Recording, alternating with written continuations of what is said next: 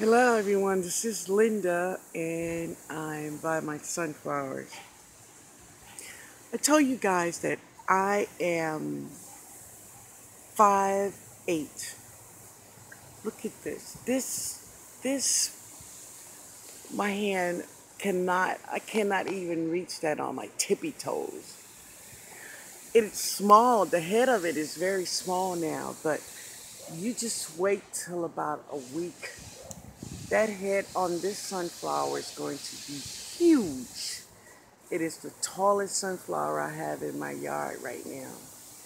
It is humongous. It's a big one. And these over here, and some of them is just a little taller than I am. And I don't know, what would you say to it, fortunate or unfortunate? I don't know. That I killed one of the big bumblebees. You know, guys, having me run one day from the bumblebee is funny. You know, it was cool. But guys, I vowed that nothing was going to run me out of this garden. So it's not funny when it happens all the time.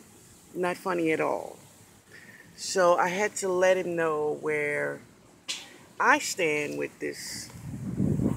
So the thing about it is there's more than one, but I did kill one of them this morning. He tried to get me and I wasn't running. I was not running. No more running. I ran one day, but that's it. So guys, listen. Look at these butternut squash.